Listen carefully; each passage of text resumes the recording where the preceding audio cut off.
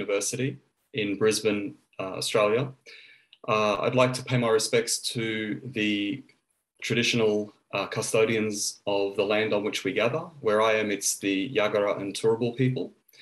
And I'd like to pay my respects to the elders past, present, and emerging.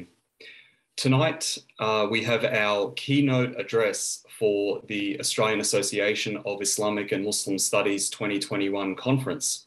And that keynote address is being delivered by Professor Ibrahim Zain of Hamad bin Khalifa University in Doha, in Qatar. Professor Zain obtained his PhD in religion from Temple University back in 1989, and he began his career in the Department of Islamic Studies in the Faculty of Arts at the University of Khartoum in Sudan.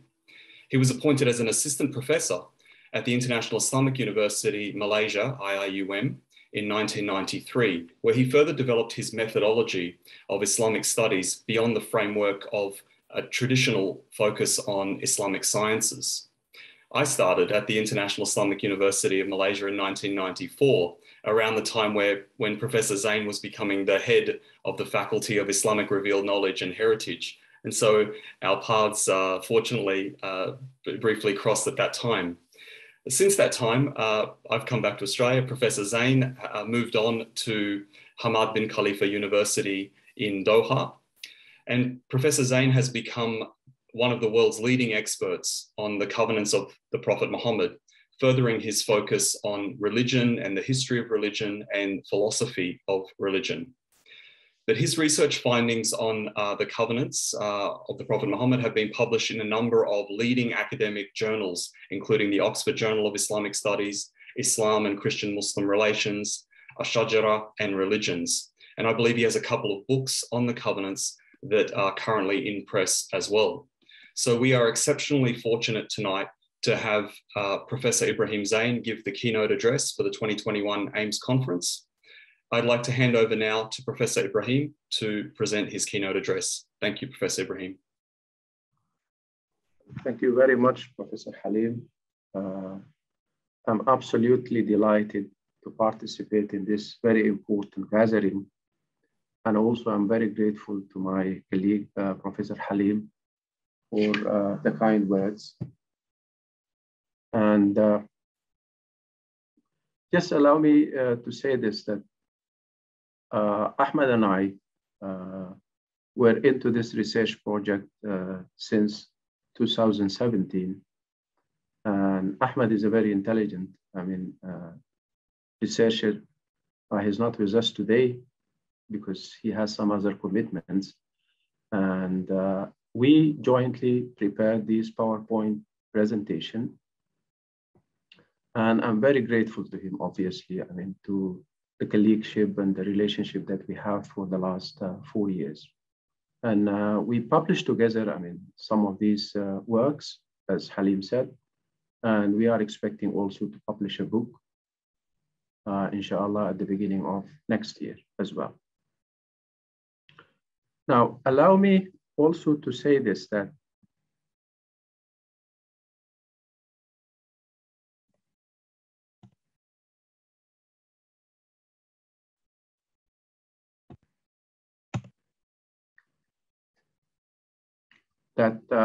Hamad bin Khalifa University is now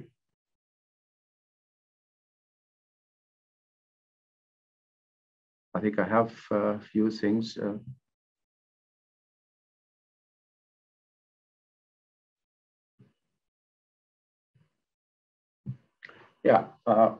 As I said to you, Hamad bin Khalifa University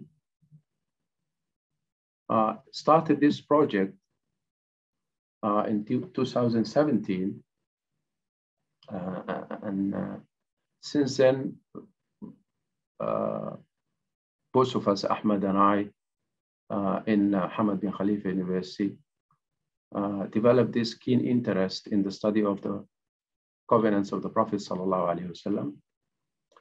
And obviously, we've been helped by quite a number of scholars in the world.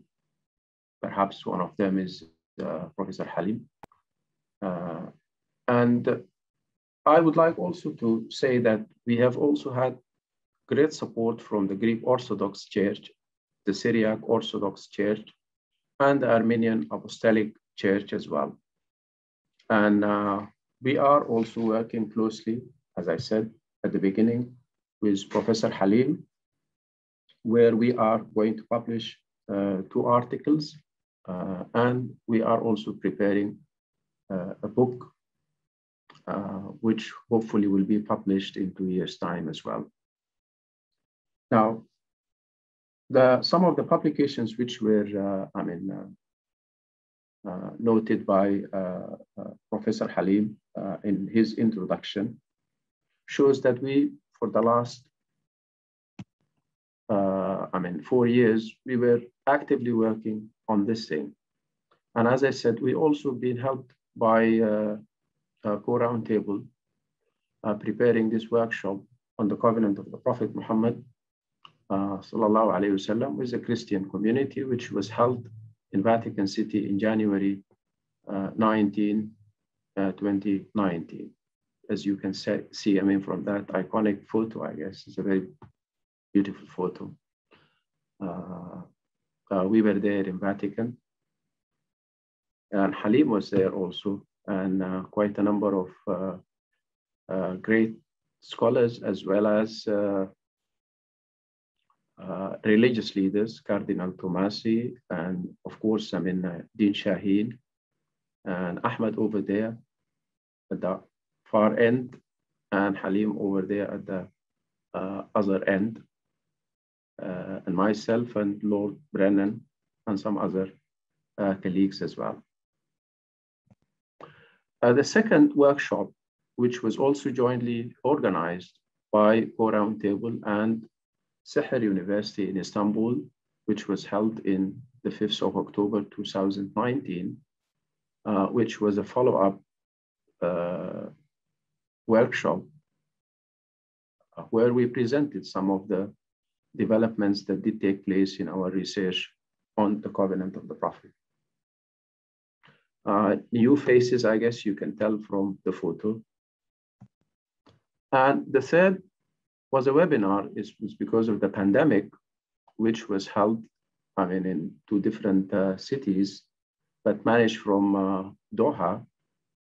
And this was done in June 4th, 2020, and was also reported by the local news in Doha here. Now, that shows, for the last 4 years or so, we were actively working on this very important research project.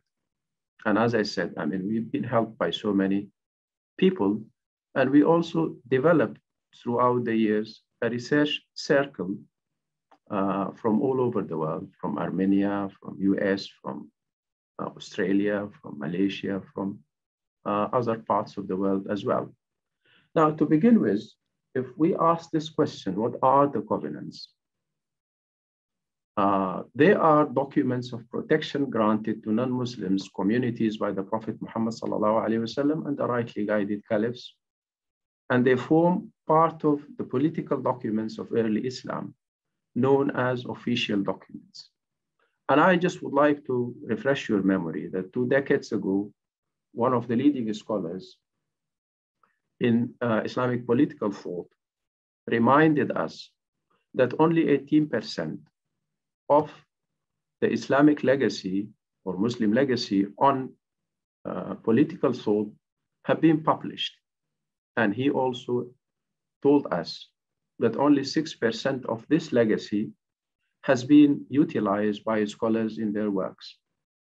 That shows how little, I guess, the community of the scholars achieved in understanding and presenting these important documents of early Islam.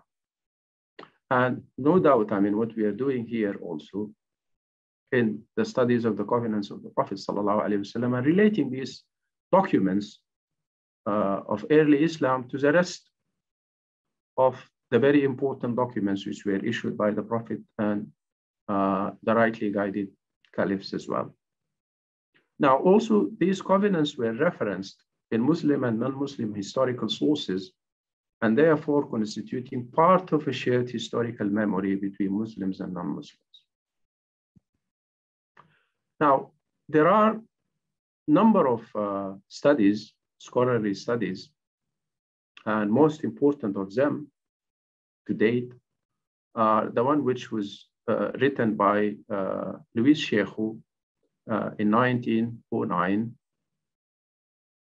and then the one which was written by Nicholas in 1909, and Naum Shuqair in 1916, and Ahmed Zaki Pasha in 1926, and then Hamidullah, of course, the one who popularized this and brought it into the mainstream academia in 1956. And most important of all, I guess, is John Andrew Morrow, who drew our attention to these important documents of early Islam in his very famous book, The Covenants of the Prophet Muhammad with the Christians of the World, which was published in 2013. And since then, he was actively propagating and researching this very important topic. Now, some needed, a very important observation in this regard needed to be put forward, which is that Nicholas Naum Shuqair and John Andrew Morrow argued for the authenticity of the covenants, while Luis Sheikhu, Ahmed Zaki Pasha, and Hamidullah believed that they were forgeries. And we have also to note that all analysis of the covenants of the Prophet has until very recently been done in silos by looking at individual covenants in the custody of one religious community or the other. The only exception to this is the work of Professor John Andrew Morrow. Now, this is a very important, I guess, this is a major drawback in the studies of political documents of early Islam, where scholars will just pick up one document and focus on it. So you have so many studies on the Constitution of Medina by different scholars, as if this was the only document which was issued by the Prophet ﷺ. And you also find that some studies on the Siffin arbitration by Martin Hinds and others, which also focuses only on the Siffin arbitration, as if this is the only document which was in early Islam. And it is the time for us now, when we study all these documents, we've got to bring them together in an integrated method, in a comparative way, where we will understand actually the intellectual milieu and the political milieu in which all these documents were issued. Now, important thing needed to be added here, that the scribal lineages for the Christian covenants are two. The first covenant was written by Ali ibn Abi Talib and granted to the monks of Mount Sinai, and the second covenant was written by Muawiyah ibn Abi Sufyan and granted to the Christians of Najran. Of course, more covenants were written to other Christian communities, most probably existed, but we do not know anything about them yet, which makes actually our study and works on the covenant of the Prophet always a work in progress. Now, for St. Catherine documents, they are available online through the Library of Congress. We have 6 Arabic scrolls, 2 Arabic booklets, and 15 Ottoman Turkish scrolls. And the original covenant is said to have been taken back to Istanbul by Sultan Salim in 1517 after his expedition in Egypt. When he was going back to Istanbul, he visited St. Catherine Monastery and took the original copy and gave them a copy to testify that he has taken the original copy from them. And that copy made its way in Munshat al-Salatin which was written by Faridun Bey, which was completed in 1575. Now, Prophet's covenant with the Christians of Najran, documented in ecclesiastical history, the Chronicle of Sed, which was composed in the 10th century. And we also noted that numerous manuscripts exist in different localities, e.g. the Matina Dara in Armenia, in Yerevan and Armenia, and John Highlands Library, Manchester, UK, the monastery of St. George al-Humaira in Syria, and other places.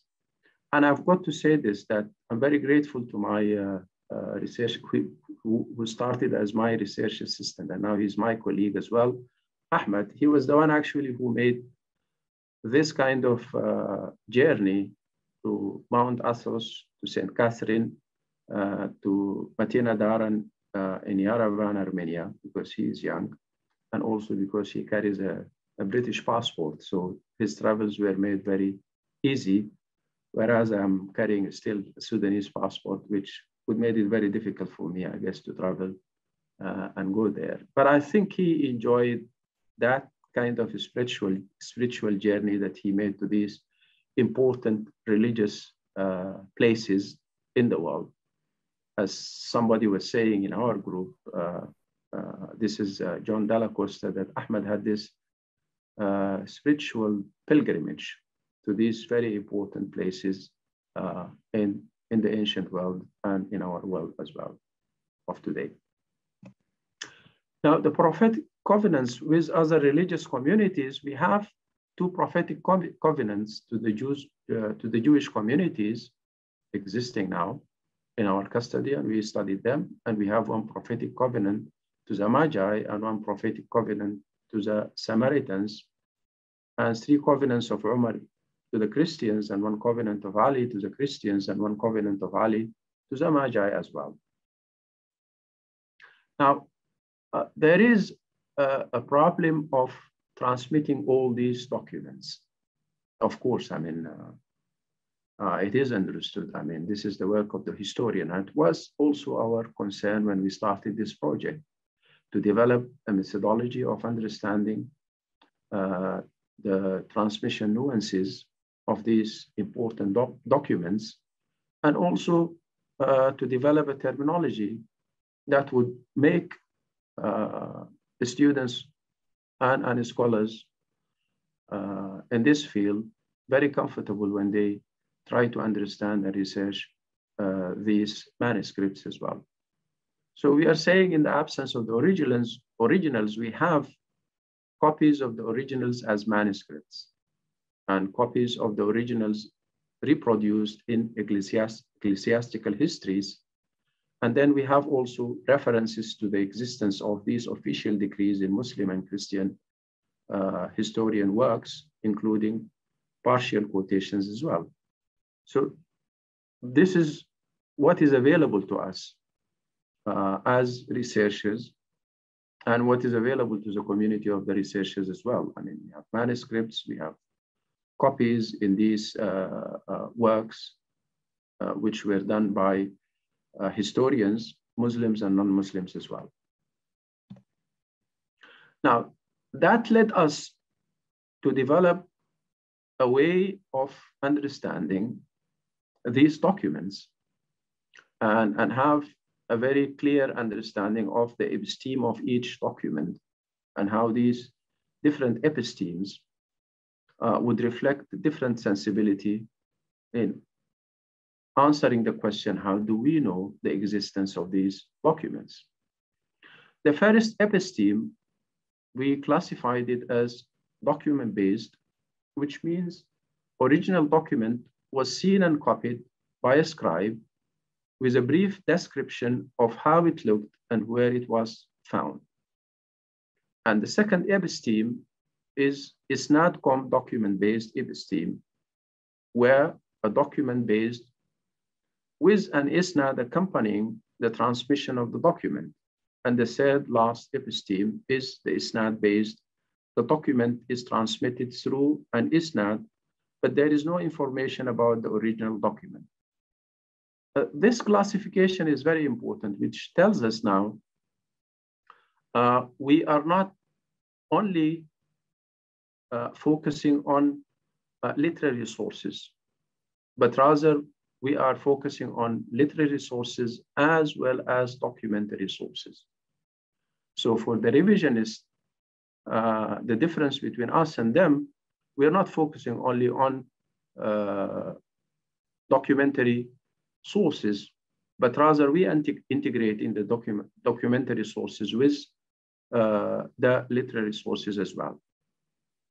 And for the literary sources, we have these two categories: isnad-com document-based and isnad-based documentation. Now, the most important thing for our literary sources was to look into these textual parallelisms. And these textual parallelisms were reflected in the ipsisma verba and the expressions in documents found in Muslims and non-Muslim sources with no evidence of cross-communal borrowing or influence. That's very important, I guess, to keep in mind. And the second thing, for the textual within these different documents of the covenants of the Prophet, which were held by different religious communities. So the first thing, we tried to see the ipsisma verba between all these documents being given to different communities at different times, of course. And the second one was to look into kind of parallelism between the covenants of the Prophet and the documents of early Islam. That is, for instance, the Constitution of Medina, the letter to Al-Ala ibn al-Hadrami, and land grant to Tamim al-Dari, and compact with the people of Najran, and Khalid ibn al-Walid's treaty with the people of Damascus, and the Siffin arbitration agreement. They all have textual parallelism with the covenants of the Prophet. Now, when we are focusing on the scribal conventions, we were looking into this, that there is a text, the body of a text with a scribe's name, date, witness, and a seal. And we also realized that these documents were supported by archaeology as well, such as the inscriptions of Hamad Gadar and the dam in Taif, which was established, which was built by Muawiyah ibn Abi Sufyan, as well as the letters of Shuraiq ibn Qurra, which was written on papyrus. So here we have inscriptions, we have papyrus, and we have also the documentary evidence as well, with a very specific kind of convention.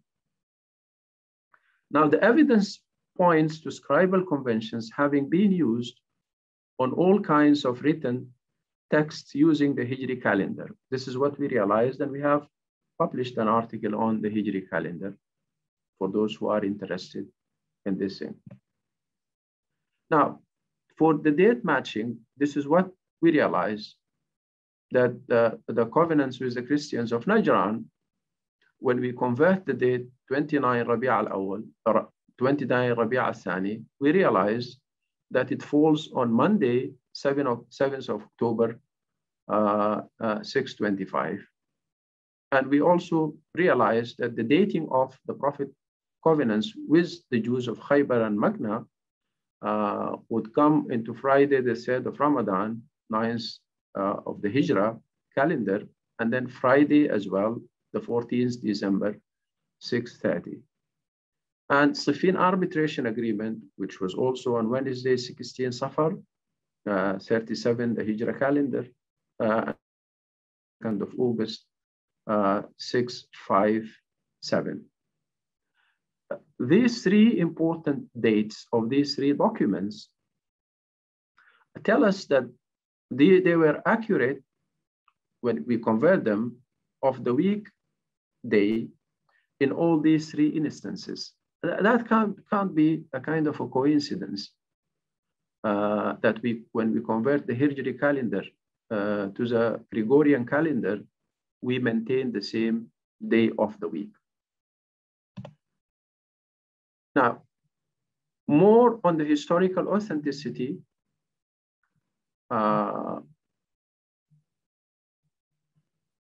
we would like to draw your attention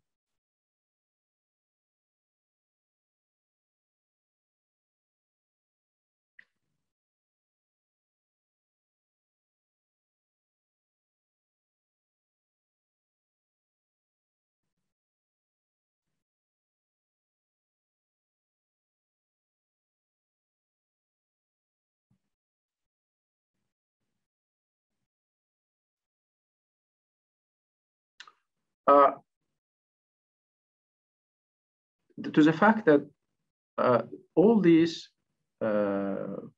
documents share, as I said, the same expressions, same ipsisma verba, phraseology, and the scribal convention as well.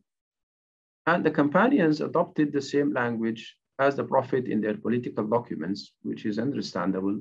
And this explains the striking resemblance between the Siffin Arbitration Agreement and the Prophet covenants with the Christians. And you have to keep in mind that Ali ibn Abi Talib and Muawiyah ibn Abi Sufyan are the one who drafted the Siffin arbitration when they ended the battle, the very bloody battle of Siffin. Now, also the recognition of the covenants by Muslim rulers throughout the history, the Fatimids, as well as Salahuddin al-Ayyubi, who granted an edict to the Armenian Patriarchate. They keep still that edict with them in the Patriarchate in Jerusalem.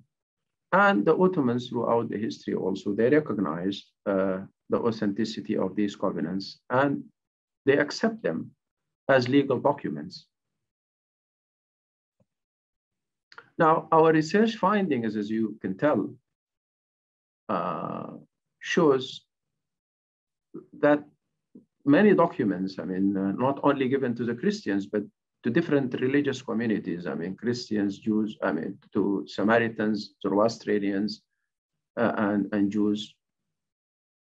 And they were issued by the Prophet ﷺ and also renewed by the caliphs, the four guided caliphs after him as well, and Muawiyah ibn Abi Sufyan as well. As a general rule, treaties are absent from the Hadith books.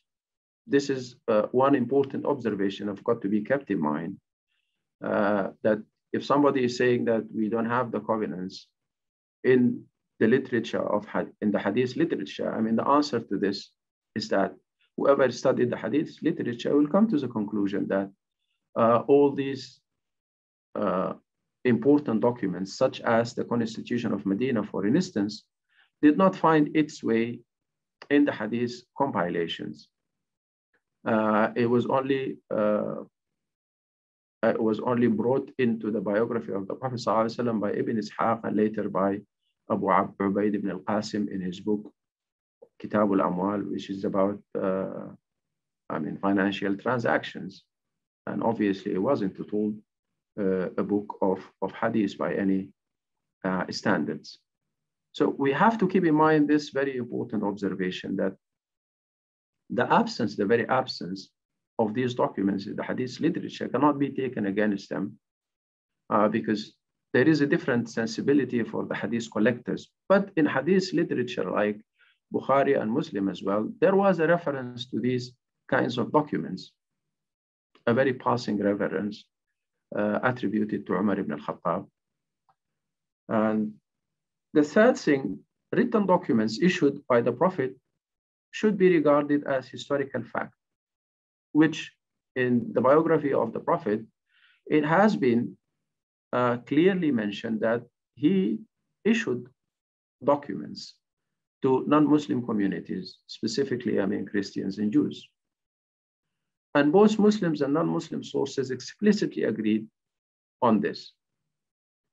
Now, this makes the main question is not if the Prophet wrote official decrees, but rather where are these official decrees now? And more importantly, what was in them?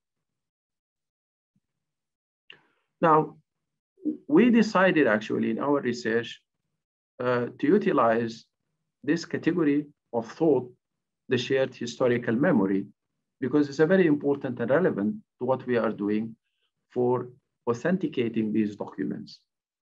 We noticed that Agabius, who was writing who died in 942, the Christian era, was the best one who articulated the shared historical memory between Muslims and non-Muslims. He said, the Arabs mobilized at Yathrib. Head of them was a man called Muhammad ibn Abdullah, and he became their chief and king. Christians from among the Arabs, as well as other people, came to him. He granted them protection and wrote for them documents, and he did so to all other nations who opposed him. By that I mean the Jews, Magi, Sabians, and others. They gave him allegiance and took from him a guarantee of safety on the condition that they would pay him the jizya and kharaj, the land tax. This same statement was later produced by the Coptic historian Ibn al-Makin, who died in 1273. Now, I put first Agabius because he was the best to articulate that kind of shared historical memory, and later on, historians who came after him repeated this important, actually, phrase of his. Now, historically speaking, Catholicos Ishoyab III of the Ashurian Church of the East, who was contemporary, I guess, of the early Muslims, early Islam, I mean, the time of Muawiyah and perhaps the late, the early Umayyad dynasty. He expressed how Muslims are no enemy to Christianity, but they are even praisers of our faith, honorers of our lords, priests, and holy ones, and supporters of churches and monasteries. So that was a kind of gratitude which was shown in these books of history, which were written by these great ecclesiastical historians in their annals. Now, also John Babankaye, he also had this very important quotation. A man among them named Muawiyah took the reins of the government of the two empires, Persian and Roman. Justice flourished under his reign, and great peace was established in the countries that were under his government, and allowed everyone to live as they wished. They had received, as I said, from the man who was their guide, that is Prophet Muhammad, an order, that is a covenant in favor of Christians and monks, which meant they were exempted from paying taxes to the government. Now, that kind of memory, which is a good one, and which is written in highly poetic language, praising Muslims at his time, specifically Muawiyah, the commander of the believers at this time. Now, Samuel of Ani had the same, I guess, quotation, who also praises Muslims and showed how they were allowed actually to practice their religion. Just echoing what has been said by great ecclesiastical historians before him. Now, Bar Hebraeus another ecclesiastical historian who explicitly states how the covenant with the Christians of Najran was an eternal pact granted to all Christians. Description of the covenant is very detailed and matches the text in the Chronicles of Sarah.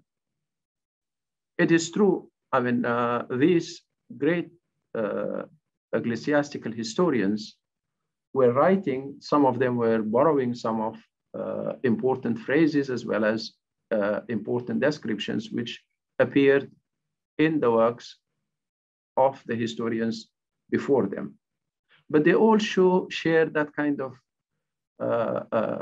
pleasant historical memory between Muslims and Christians that fostered peaceful coexistence. And you have to keep in mind the background to this was the very bloody war which humanity suffered from in the ancient world when the two great empires of the time in late antiquity, the Byzantines and the Persians were having, where destruction of places of worship and forced conversion did take place at that time. And it was legalized by both. I mean, the Byzantine empire in Justinian laws and the emperors who came after him as well. And the thing was not far from this when it comes to religious freedom in the Sassanid Empire as well. Now, if you look into the values of the covenants, we would like to study now the covenants after we studied, I mean, the external aspect of it, which is the authenticity of these documents. Now, if you look into the document and try to look into the covenant, into the values which were enshrined in these covenants, the first and important one was in line with the Quranic verse, and this Quranic verse also was cited in one of these covenants as well, that no compulsion in religion. And it was also equally important, I guess, in most of these covenants, in all of these covenants, you'll have this clause that no Muslim can ever force a non-Muslim to embrace Islam. That was a very important, I guess, principle that fostered religious freedom. And non-Muslims are granted full religious freedom. Muslims are not allowed to interfere in their religious and personal affairs as well. They were completely autonomous while they are living under the Islamic rule when it comes to their religious affairs. And places of worship are to be preserved and shall not be destroyed, which was not the case in late antiquity. The context actually of making these documents, the historical context shows that it was rampant. I mean, the destruction of places of worship was done by both, by the Byzantine emperors as well as by Persian emperors, and minor also rulers in the vicinity as well. Non-Muslims will only be taxed according to their capability. That's a very important principle which has been laid down in these covenants and be repeated in different ways. Then the covenants are eternal. This is a very important thing, which meant when the Prophet ﷺ issued these covenants, insisted that they were up until the end of the time. They are not supposed to be revoked or canceled by whoever comes after the Prophet ﷺ, meaning that they granted non-Muslims inalienable rights pertaining to their lives, wealth, property, religion, and places of worship. The covenants embody universal values necessary for peaceful coexistence. And I think these became universal values after they were issued by the Muslims. Humanity, after the great suffering that they went through during late antiquity, realized that these are the values that needed to be upheld for people to live together and enjoy the good things of this world. So I'm not sure, I mean, it is very clear, I mean, these were not at all universal values accepted by the political rulers of late antiquity before the coming of Islam, before the advent of Islam. And it is good that after, I mean, the covenants of the Prophet ﷺ, they became universal values that they were cherished by Muslims and non-Muslims alike. Now, the implications for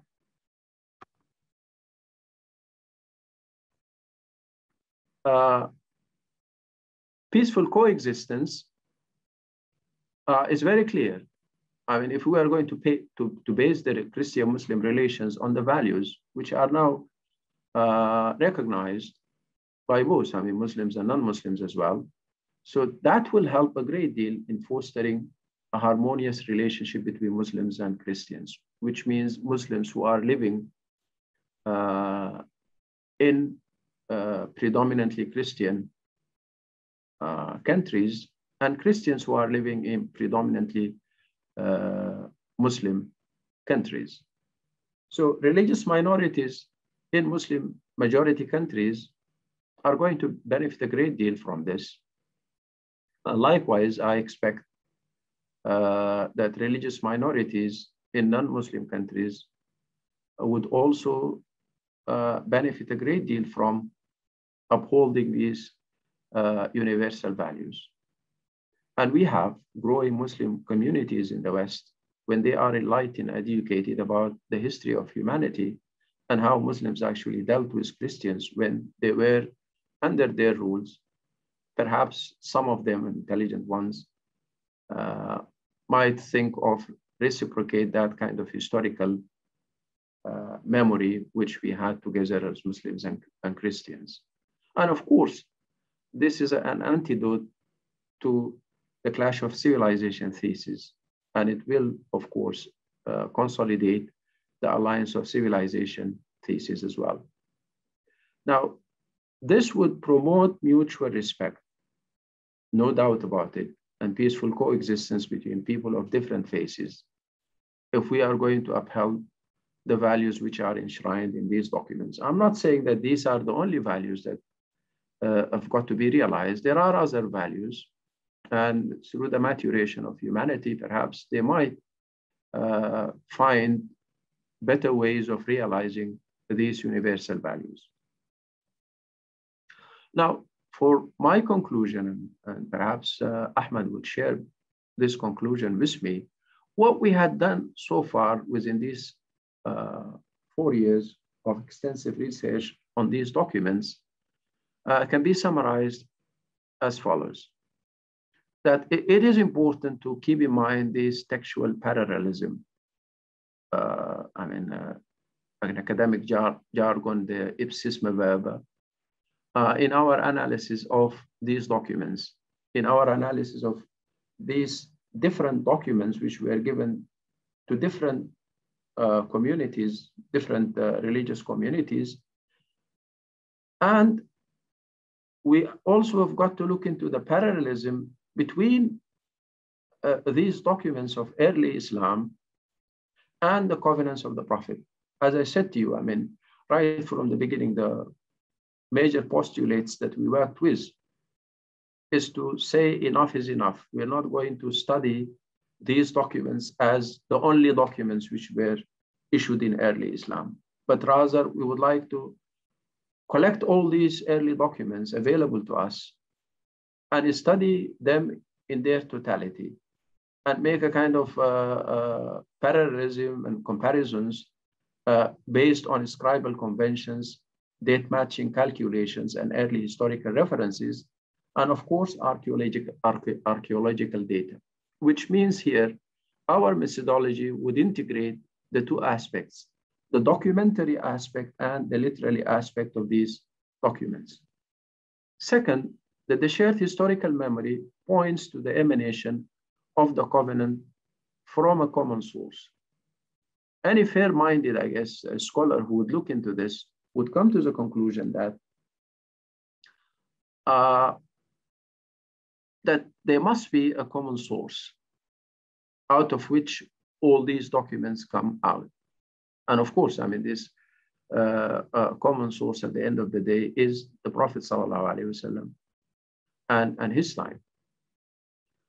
Now, taken in their totality, all these documents, and especially the covenants of the Prophet ﷺ, they convey a yearning for justice and peaceful coexistence. And as I said to you, I mean, the context and the background to this was what was going on in late antiquity, the bloodshed that was taking place in late antiquity when Islam came into existence. Now, in addition to this, the covenants have a historical precedent to shape the future of Muslims and non-Muslim relations. For like almost 1,000 years, Muslims and non-Muslims and other religious communities as well, Muslims and Christians and other religious communities, their places of worship were preserved. And they lived under the Islamic law without them being forced to change their religion. And they developed their own community, developed their own history, they developed their own system of education for like 1,000 years. Peace was there in a very important place, which is highly regarded by Muslim Christians and Jews. Jerusalem, when Muslims took over Jerusalem, peace was established on that important city. And the three communities lived together side by side, and they cooperated. And it is a living example, perhaps, in the history and in the memory of those who studied that very important history of humanity. Now, I would like to share with you, I think I have just 1 minute left, perhaps.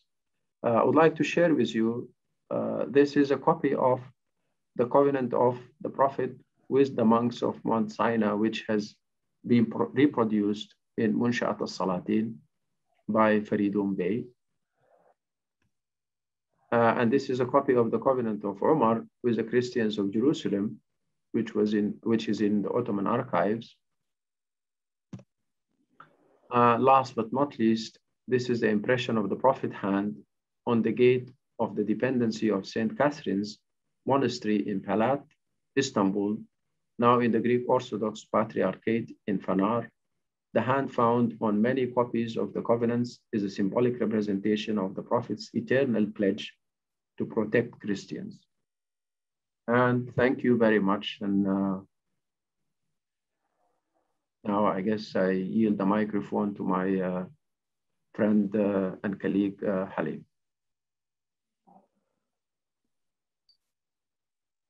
Okay, thank you very much, Professor Zain.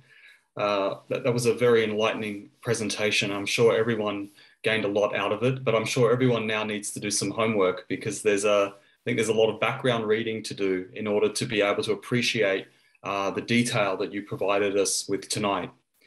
So we have a few questions that have come up in the chat. Would it be all right if I just went through some of those questions and then and you answer them, and then there may be some other people that would like to just verbalize their questions. So perhaps we can take a few like that as well. So if I just go back through the chat, there was a question about, this person says, Professor Ibrahim, you mentioned silos. The covenants of the Prophet Muhammad ﷺ, was actively discussed after ISIS emergence in 2013-14. Do we know why it is that little is known about such important area of work and little has been done to publicize them widely?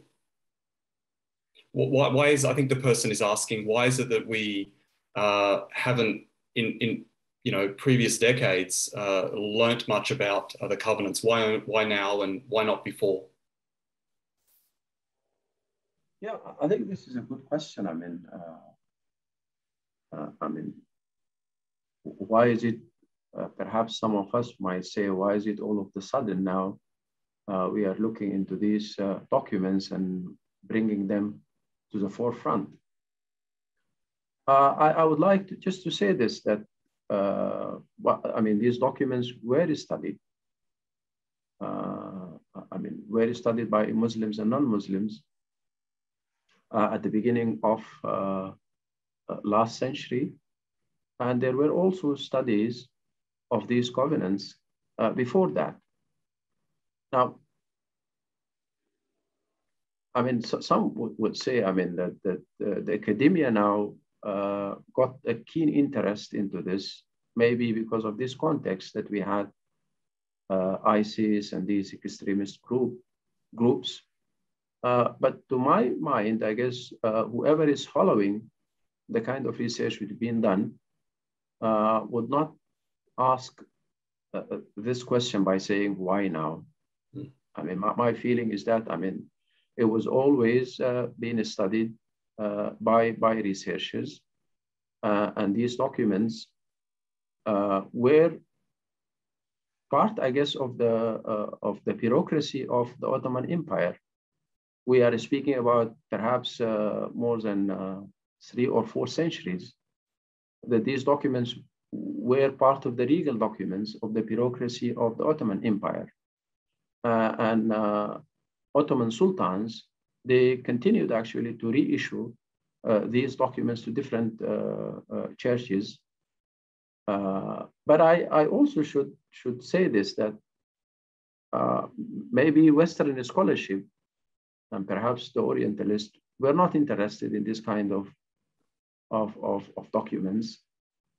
Maybe it is part of what the kind of the hidden agenda against whatever is Islamic need not be actually presented the way it should be presented. I mean, this is perhaps a kind of a speculation. I'm not saying all Western scholars. I'm pretty sure. I mean, there are some Western scholars who were fair-minded people and who brought into the forefront these documents for us to look into. I mean, I have in mind Considine, for instance, great Considine, a great Islamist who also recognizes these documents.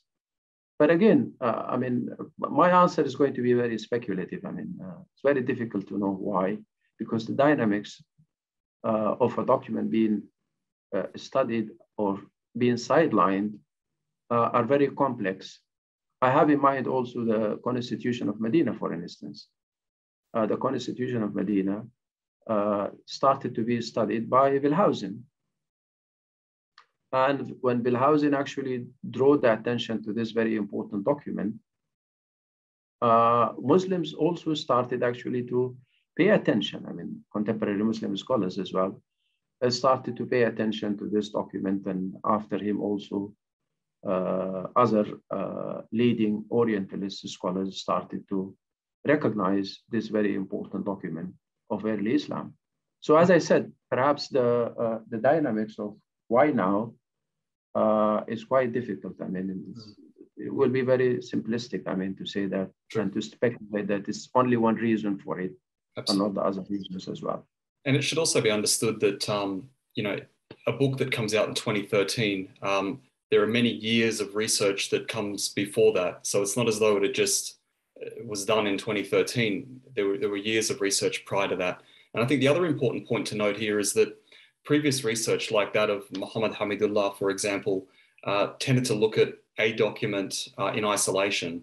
And what Professor Ibrahim Zain and Ahmed Al-Wakil have done is to look at many documents together and then raise the question, how is it that multiple communities in geographically dispersed locations could possibly have documents that read very similarly?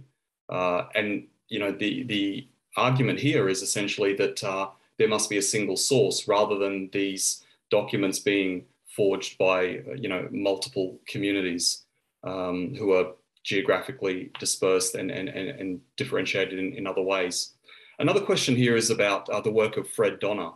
In Fred Donner's book, it was published, I think, in 2012, Muhammad and the Believers, The Origins of Islam, he talks about Christians and Muslims and Jews being part of a community of believers, a community of mu'min. What is the relationship between this idea of Fred Donner of Muslims, Christians, and Jews having much more harmonious relations than what has kind of been narrated over time historically, and the covenants? What implications do the covenants have for Donner's perspective here? Well, I think that the thesis of Fred Donner in this regard might be helpful, I guess, in understanding, shed some light on the covenants of the Prophet as well. Though I myself personally do not share with him the idea that the study of the covenant, the study of the Constitution of Medina have got to be seen as the Jews and Muslims are one united ummah. I don't share that kind of interpretation which has been given by him.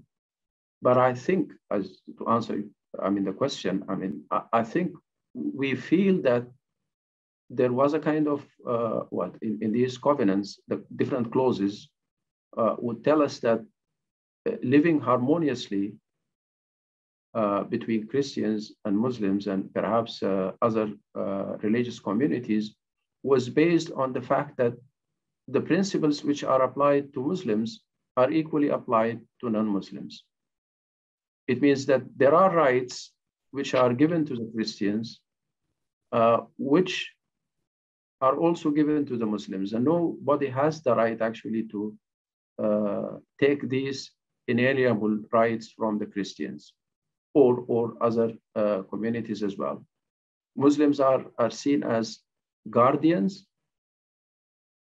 not in a paternal sense of the word, but protectors perhaps is a better word. And the fellow human beings who adhere to Christianity or any other religious faith are seen as one brotherhood in that sense. It's not an ummah in a religious sense, but rather one human brotherhood. They are living together. So they are distinguished from the non-believers, no doubt about it. And when it comes to Christians and Jews, these are the people of the book. This is a kind of a Quranic term which makes the Christians and Jews very close to the Muslims, and they share the same historical memory and the same historical religious patriarch, Ibrahim alayhi salam. Now, going back to Fred Donner's thing, my feeling is, he was criticized, vehemently criticized by different people for wrong reasons. But I think he brought into our attention a very important thing, that the vision of Islam was a very inclusive vision. And I think on that level, he is correct. The vision of Islam, which continued up until the abolition of the Khilafah, was a vision of inclusiveness. And that was very clear, if you compare it with the European history at the time, and great scholars, and philosophers like John Locke was educating, I guess, the Christians of his time by telling them, why don't you be like the Saracens in Istanbul and tolerate your Christian fellows who adhere to a different denomination or a different church? At that time, in Istanbul, you can see all the Christians living together, which was not matched by any European city at that time as well. So that vision of inclusiveness in Fred Donner, is correct, and I agree with him on that level. Perhaps I have some reservations on some of the things that he said, but I think he was a great scholar. Yeah, he was, of course. Professor Ibrahim, in your presentation, you talked about references to the covenants, or maybe indirectly from non-Muslim sources. What about from early Muslim sources? Could you tell us something about references to the covenants we can find in the writings of relatively early Muslim scholars, jurists or others? Yeah, I mean, it is true. I mean, there was a clear reference. I mean, if you are speaking about the jurist, Abu Yusuf in his Kitab al-Amwal, he referenced I mean, phrases from the covenants of, I mean, we are not saying that he was saying that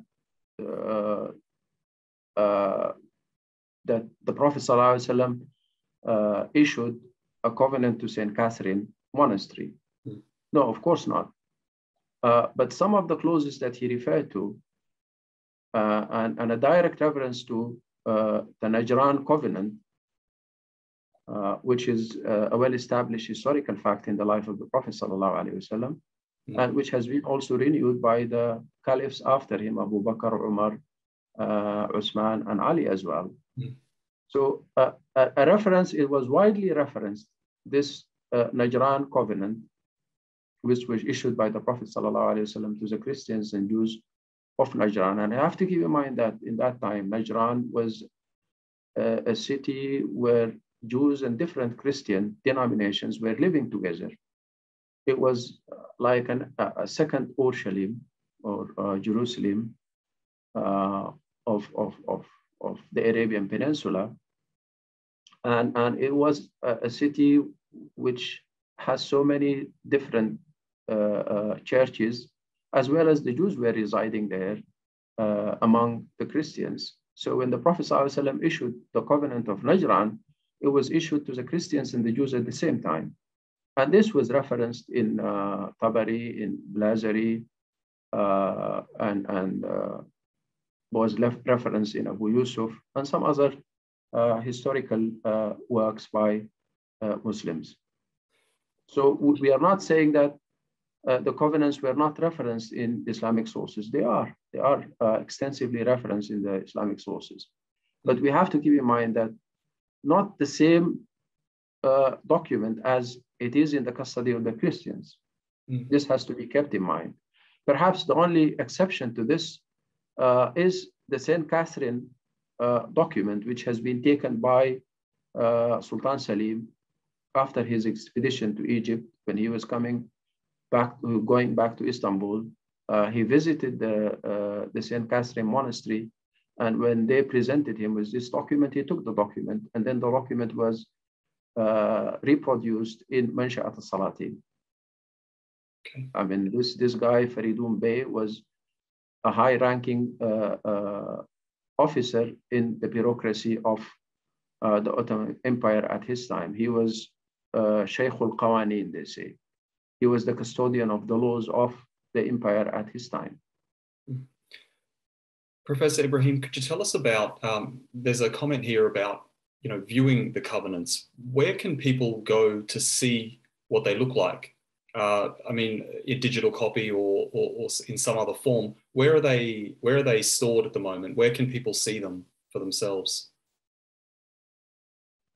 I think different places. I mean, to start with, St. Catherine Monastery, where we have a collection of Ali's covenants, the covenants which were described by Ali ibn Abi Talib, and in Cyprus as well, in Mount Athos in Greece, in Istanbul, and in the Matina Daran in Yerevan, in Armenia.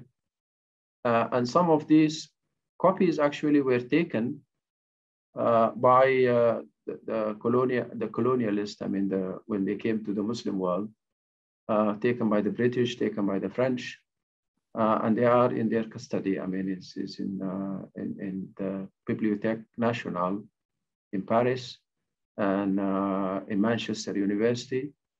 And most important of all, I mean, in the United States of America, I mean, you find copies of these in the Congress, the Library of Congress, and this Hill Museum, and some other places, of course. But as I said, that's not a comprehensive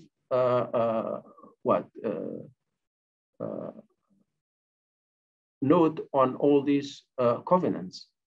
you have to keep in mind, when I started, I said, it has been reported by scholars of political Islamic thought that only 18% of the legacy of Islam on political, treaties and political documents were published.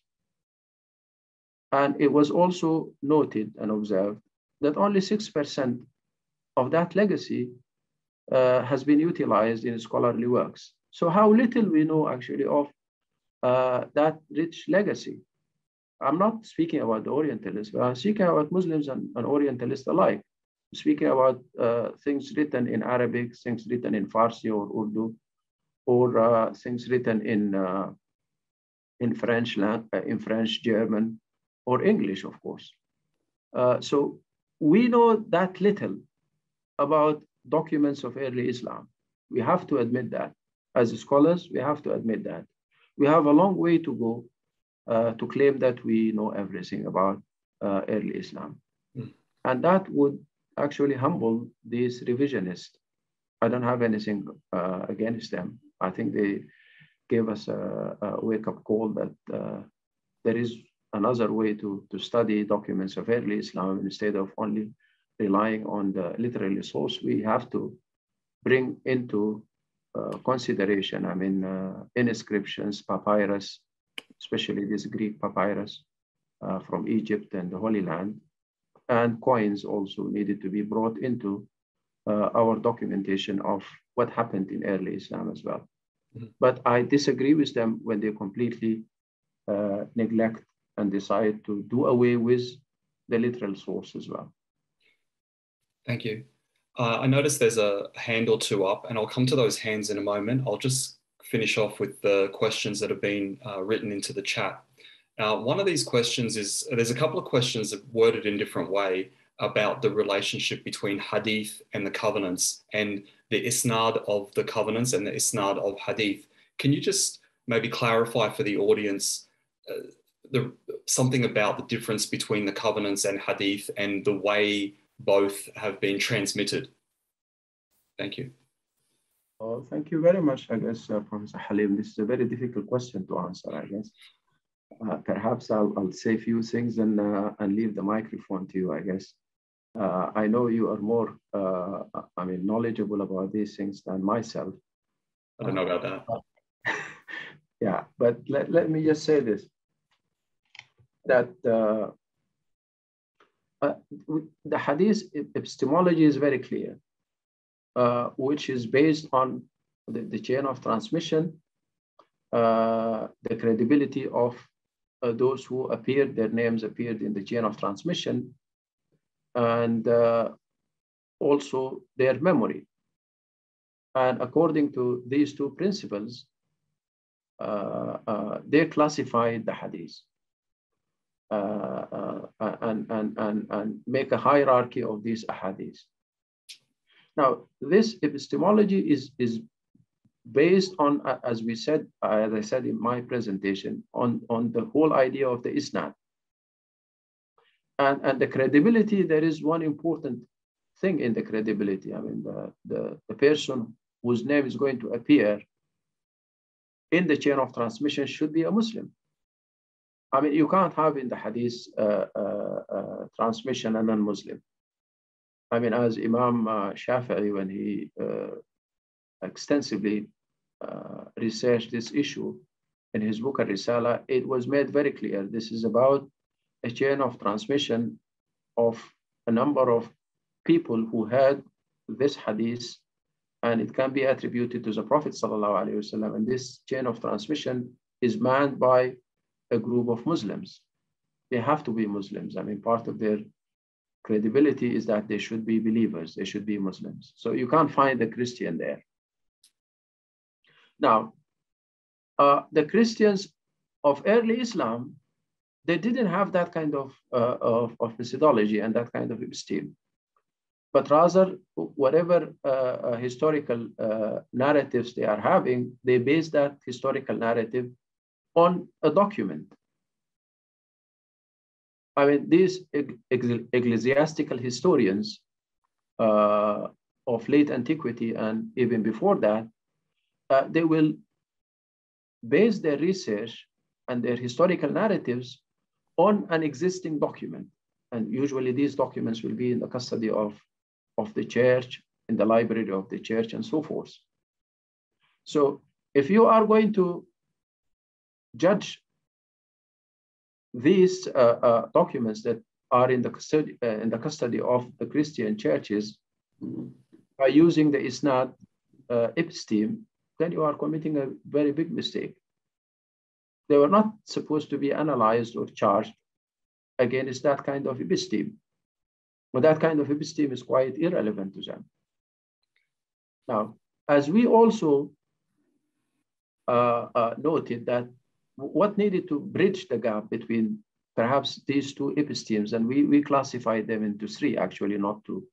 This document-based and document-com Isnad-based and Isnad-based. So what needed to be done to bring together a kind of an integrated epistemology to study this very unique thing in the history of humanity? I think what we did was bringing in the method of parallelism, which is very important, and looking into the ipsisma verba as well, bringing into consideration scribal convention into play, and bringing in also the archaeological data as well. So the evidence have got to be collaborated between all these areas. And when a hadith scholars would like to judge the covenant by his own episteme, I would say this is ridiculous. This is ridiculous. I mean, and senseless as well. As well as if you want to charge the hadith literature by only a document-based thing. I mean, if somebody would like to say, well, I'm going to completely reject the hadith, it is because of the fact that we haven't seen any document written at the time of the Prophet ﷺ, which recorded that specific hadith. Or maybe, I mean, some will say, even we don't have a copy of the Bukhari, which has been written by Bukhari himself, scribed by Bukhari himself. These are all irrelevant issues, I guess, when it comes to epistemology. Rather, we felt that there should be this comprehensive way of integrating all these sources together and coming up with or reconstructing a sensible understanding of these documents. I have to caution you on two things when we did our study. The first thing is that the covenants were referenced in Bukhari and Muslim on the authority of Umar ibn al-Khattab before he passed away. He was referring to this zimma, which was granted by the Prophet ﷺ to the Christians. And he reminded the community that they have got to uphold that kind of zimma, which was granted to the Prophet ﷺ to non-Muslim communities. And the second part, when we studied, we realized that the very idea of a political document was not part of the sensibility of the hadith compilers. That's why, as I said to you, I mean, that a very important document like the Constitution of Medina, you won't find it in Bukhari or Muslim or the other books, canonical books of the hadith literature. Does that mean the covenant of the Prophet is useless? No, of course it's not a useless document. It's a very important document for Muslims and for understanding early Islam as well. Hudaybiyah, for instance, was not the document itself. You won't find it in the hadith literature. And I think, Halim, I know, I mean, you are more, I guess, knowledgeable into this than myself. So I just would like you just to add a few things in this regard. Okay. Okay, if you say I have to, then I will. I mean, a review of the hadith that talk about Christians highlights for us a particular theme within those narrations that, you know, support what, I mean, we have to appreciate there was some polemics going on between Muslim and Christian theologians at the time the hadith were being written down and compiled. And that seems to have had an influence on which kinds of narrations were recorded and how, what part of the story was recorded and how it was presented.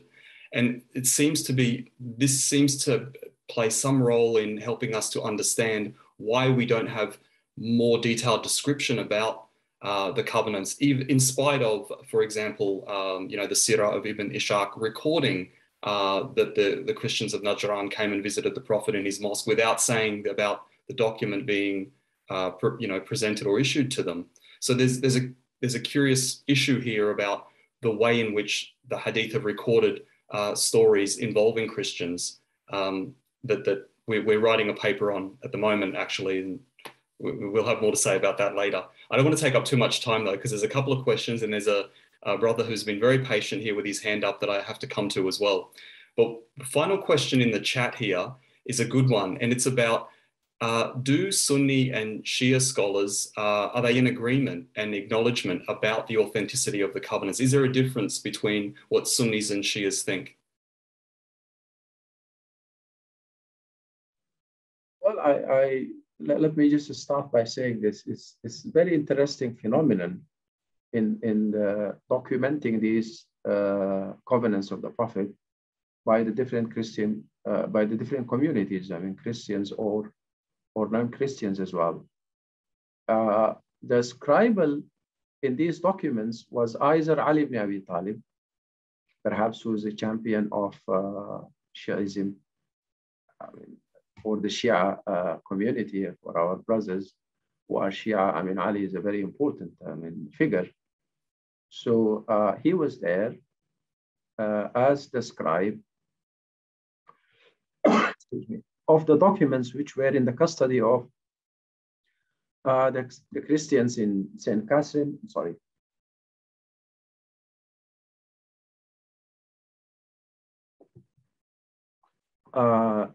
And that's why it was the first, I guess, to recognize the authenticity of this document were the Fatimids when they were the rulers of North Africa and Egypt. And the second document, we were speaking about the scribal lineage, was ascribed by Muawiyah. And now there are difficulties, I mean, historical difficulties about whether Muawiyah embraced Islam before the liberation of Mecca or not. But the idea is this, that he was noted by the ecclesiastical historians as the scribe of the Najran covenant, which is in the custody of different Christian denominations, Christian churches, which, I mean, from our study, we realized that perhaps this was reissued by Muawiyah. You have to keep in mind that the covenant of Najran was reissued by Abu Bakr, reissued by it was documented, I mean, in our books of Islamic jurisprudence, reissued by Ali, reissued by Uthman, reissued by Ali as well. And finally, it must be reissued also by Muawiyah. So the reissuance of the document at the time when Muawiyah, you have to keep in mind, his seat of power was in Damascus, where it was very close to the Byzantine Empire at that time. And the Sham at that time was, the majority of the population actually were Christian. You have to keep all that in mind also. So for them, it's more comfortable, I guess, and convenient to keep that document which was reissued by Muawiyah. But that raises also some problems as well. Now, to address the question which was raised, obviously, I guess both, I mean, the Sunnis as well as the the Shia, shouldn't have a problem when they look into these documents. Mm. Okay. And the Shia also had in their sources a clear reference to Ali's covenant with the Magi, and also Ali's covenant with the Christians of Iraq at his time as well. So I don't see any problem between, Muslims, Shia or Sunnah when it comes to the covenants of the Prophet. It isn't, an issue at all. It isn't an issue at all. Mm-hmm. If they like, they can go with the covenant of Ali. If the ultra Sunnah perhaps will consider Ali and only Muawiyah, they can go with the covenant of Najran, which is described by Muawiyah. And for regular Sunnis like myself and yourself, I guess it is there. The covenants were described by both of them, Ali and Muawiyah. Okay. Last question from the chat before we go to the hand that's raised. And this question is this is a tough one. I don't know if it's a tough one, but it's a good question. It's about if the covenants of the Prophet and the Rashidun were clear that, kuntu kasmo yawmul qiyamah, if this is violated, I'll be his foe on the day of judgment. So it was clear that the rights of the Christians and the protection of their places of worship had to be respected. Why is it that we saw violations occur after the time of the Prophet, for example, into the Abbasid period and in other, in Egypt, in Syria, in other places, in the decades and centuries after the death of the Prophet? Why, if these documents were established, they were known, why would anyone have violated a very clear instruction of the Prophet and of his close companions? Let me just be a little bit cynical. I'm sorry for being cynical, but you have to keep in mind that some of these Muslim rulers shed the blood of Muslims before shedding the blood of non-Muslims. The brutality that they had against their fellow Muslims, some would say, is unprecedented. So it's no wonder, some of them were not just rulers. And obviously, these were not done in the name of Islam. Of course, Muslims and Muslim scholars were quite aware of the fact that they are human beings and they are susceptible to make mistakes. Some of these mistakes were grave mistakes against the principles and the teachings of Islam as well. So we have to make a distinction between the Islam as we know it, the normative one, and Islam which has been applied and realized by the Muslims. We do not condone actually the mistakes which were made by Muslim rulers. They are at fault whenever they harass the Christians or they destroy their places of worship. I just tell you a very interesting story in our history books. When the Muslims, we wrote an article on this, when the Muslims put Damascus under siege, and finally they concluded this capitulation treaty, which was done by Khalid ibn al-Walid and the people of Damascus, which were following the same template of the treaties which were done by the Prophet ﷺ, and some of the phraseology of the covenants of the Prophet were present there. Now, the treaty was concluded, and the cathedral of the main cathedral in Damascus of John the Baptist was supposed to be divided between Muslims and Christians, and this was honored during the time of Muawiyah, during the time of Yazid, during the time of whoever came after, up until Abdul Malik ibn Marwan. And then the time of Al-Walid, the time of Al-Walid, who came and he said to the Christians, well, listen, I'm going to buy your part of the cathedral to include it into the mosque. I mean, he wanted to annex the Christian part into the mosque because he felt that now we are having more Muslims in Damascus, and he wanted to extend the mosque. They said to him, no, we have an agreement and we are not going to sell the cathedral, our part of the cathedral, to you. And he wasn't actually a model, I mean, an Islamic ruler who would follow the teachings of Islam. He said, this is what you say. Okay, I'm going to confiscate it, and to hell with you. And he took it and made it part of the mosque. After him, Umar ibn Abdul Aziz, who was a very righteous person, who came to power, the same Christian community, the leaders came to Umar ibn Abdul Aziz and told him, listen, we have an agreement with Khalid ibn al-Walid. And this guy, the Khalifa before you, did not honor that kind of agreement. And we wanted our church back. He said, yeah, you're right. Give them their church back. I mean, we have an agreement. We have to honor that kind of agreement. And the Muslims, I mean, the common Muslims were very upset. How come it is going to be given back to them? Umar ibn Abdul Aziz said, no, justice have got to be served. This is their right. They should be given their right. Then he had a very intelligent lawyer who said to Umar ibn Abdul Aziz, let me negotiate with them and I will advise you after that. So he sat with the Christian, it was recorded, sat with the Christian leaders and told them, as the Khalifa said, we are going to give you back your church.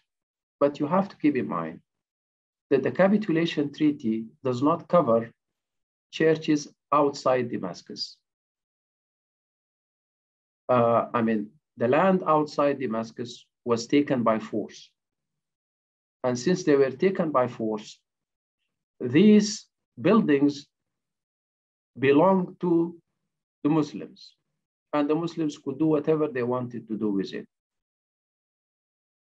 And you don't have any agreement.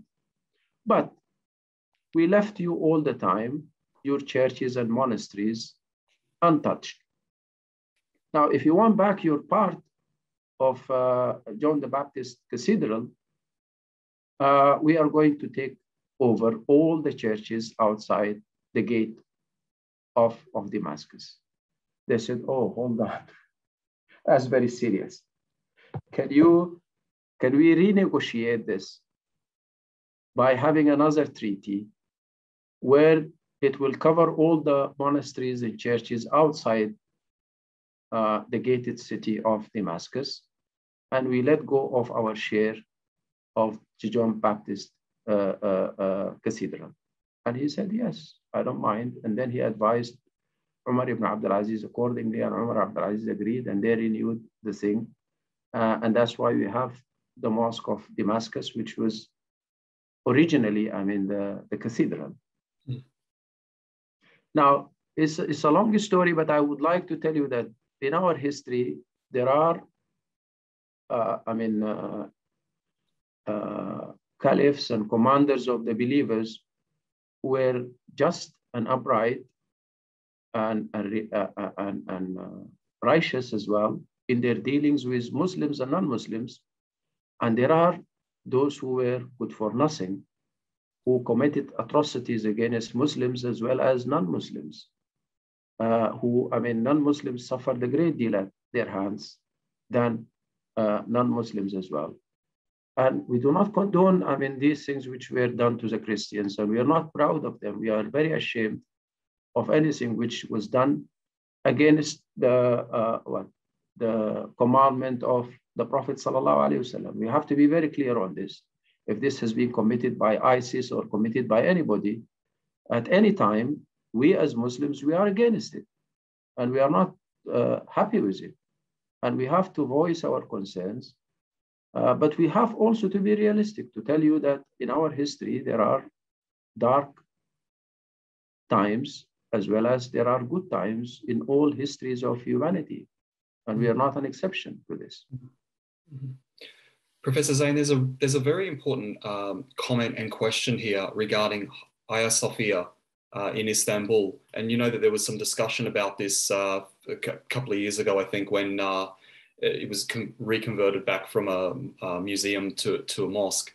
I'm not sure if you feel you have the time to address this question now, or perhaps it's something that we could do, you know, by email afterwards. I'm not sure if you wanted to comment on it, but there's one gentleman who's had his hand up for a while and I know we're out of time now, so I'm not sure which way you want to go. If you feel like we've got an extra 5 or 10 minutes to do both, or if you prefer, we just, your call. I think we better finish on time. Okay. This is my, yeah. Okay. Yeah. I'll just take the last question then. Listen. Yeah. Because he was, as you said, he was very patient. Very patient. Yeah. Nurul Qadar, could you please ask a question? If you could make it a brief one, because we need to conclude now. Thank you, and thank you for your patience as well. Thank you very much, Professor Halim and Professor Ibrahim Zain, for the enlightening session. I'll try to summarize my question. It is because I'm currently co-authoring a paper on the Covenant of St. Catherine. That's why I'm very much interested in what has been presented. I'm currently writing with the Turkish historian, Professor Yashar Cholak. But in summary, we have found that there is very thin room for us to authenticate the St. Catherine covenant and attribute it back to Prophet Sallam.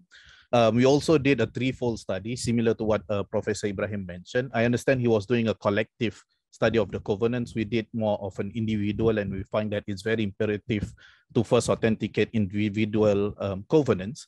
For instance, when we look at the scribal conventions as mentioned by Professor Zain, there are peculiarities in text, in witnesses, in seal. For instance, in the text, it was the word buyut salawatihim was used for the Christians, where if you look at parallel texts, Prophet ﷺ did not use buyut salawatihim for kana'is or sawami. So that was one of the peculiarities.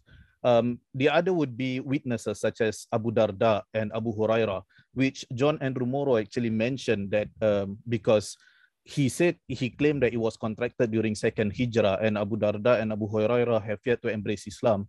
But he claims that Abu Huraira used to frequent Medina and Prophet ﷺ used to frequent St. Catherine, which we do not have proof for this. So this in an academic paper would be considered as conjectures rather than proof. The second fold would be there is no mentioning of the St. Catherine Covenant at all in any of our classical texts.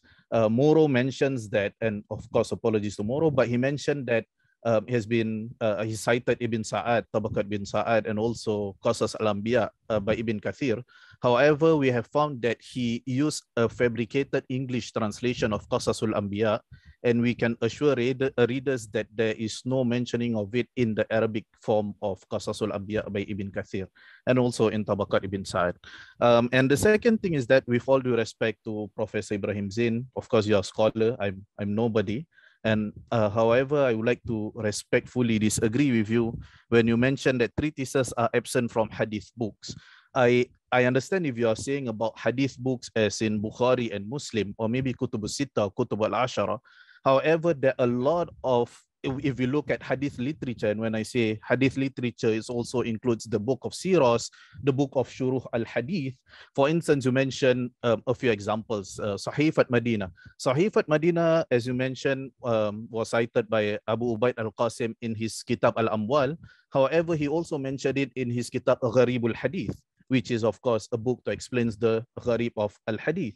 And you would find Ibn Hajar, for instance, in Fathul Bari, speaking about the Sahifat Madinah or the Mu'ahada Ma'an Najran. So you'd see the hadith literature is more complex than just Mutunul Hadith. And if you explore more, we would find that there are mentioning of this. And you also mentioned Sulhul Hudaybiyah. It is actually mentioned in Bukhari in length in Hadith 2731 and 2732. And Fathul Bari, Ibn Hajar actually commented that Bukhari mentioned in different places. So my point is that, yes, I understand that it might not be in Kutub al-Sitta or Kutub al-Ashara. However, I think it's very problematic to dismiss that the hadith collection did not compile these narrations? And if it did not, then how do we then ascertain this? I think when it comes to Saint Catherine in particular, I'm not talking about the other covenants, I think a more appropriate argument would be the argument from silence. In addition to collaborative evidences, we also mention, of course, these are secondary evidences, but there are fatwas from from Azhar University, such as the one by the late Egyptian scholar, who is, of course, he has appraisal of Egypt and Islam, the late Sheikh Atiyah Sakar, who actually denied the existence of such covenant being attributed to Prophet Muhammad SAW. So maybe you can enlighten us on this. Thank you very much, and sorry for giving such a long comment. Thank you. Well, I mean, thank you very much really for the information that you shared with us from your research. And I'm pretty sure, I mean, they are going to enlighten us on some of these issues that you raised. But I'm saying this, epistemologically speaking. Now, if we are speaking about the hadith, it's different from the documents in the custody of the Christians. So there must be some transmission nuances. Now, when I said that we have to keep in mind that documents like the Constitution of Medina was not into Bukhari, Muslim, and other, four or perhaps all the books of the Hadith recognized by the Sunnis. I mean, you add Muwatta Malik, and you add Musnad Ahmad ibn Hanbal, and all these books. We researched this and we realized that no, you won't find the Constitution of Medina in any of these. And the reference to Hudaybiyah also was not a reference to the text of Hudaybiyah, but rather was reference to what transpired in negotiating the Hudaybiyah treaty. I mean, in the books of the Hadith, it's not the text itself. I mean, you wouldn't find it in the text.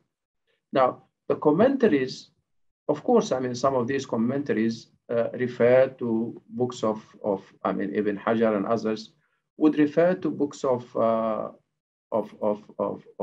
the biography of the Prophet sallallahu alaihi wasallam. Ibn Ishaq and the other books that have some information about the life of the Prophet sallallahu alaihi wasallam. But I don't think that somebody will take this as hadith, and some of these were having collective isnad. And you know that the muhaddithun, I mean, in their work, I mean, they are very critical of this very idea of collective isnad. I know that Abu Ubaid al-Qasim has a very specific isnad in his Kitab al-Amwal about the Constitution of Medina. But we have to keep in mind that the Constitution of Medina, which was way before Abu Ubaid ibn al-Qasim, Abu Ubaid Qasim ibn Salam, in his book Kitab al-Amwal, it has a collective isnad in the biography of the Prophet, Sirat ibn Ishaq. I mean, we don't have a specific narrative. We don't have a specific chain of transmission in Ibn Ishaq. Obviously, we don't have the copy of Ibn Ishaq, which has been edited by the Syrian scholar, doesn't have that part of the Constitution of Medina. Okay, it only finished at the beginning of the Hijrah of the Prophet sallallahu alaihi wasallam. But the Sirah, which has been edited by Ibn Hisham, it doesn't have a collective, it doesn't have a specific isnad, it does have a collective isnad. And you know that the muhaddithun will have difficulty actually to swallow that kind of collective isnad. And most important of all, I mean, the muhaddithun of Medina were very unhappy with Ibn Ishaq, who compiled the the biography of the Prophet ﷺ, to the extent he was kicked out of the Medina. We have to keep all these things in mind. Now, when you go back to the 6th century, when Ubayd al-Qasim ibn Salam wrote his book, and he had in this gharib, he had two gharibs, gharib of language and gharib of hadith, as you rightly mentioned. But still, that can't be considered as a book of hadith. It's a book, perhaps in that sense, a book of language, not a book of hadith, in that sense.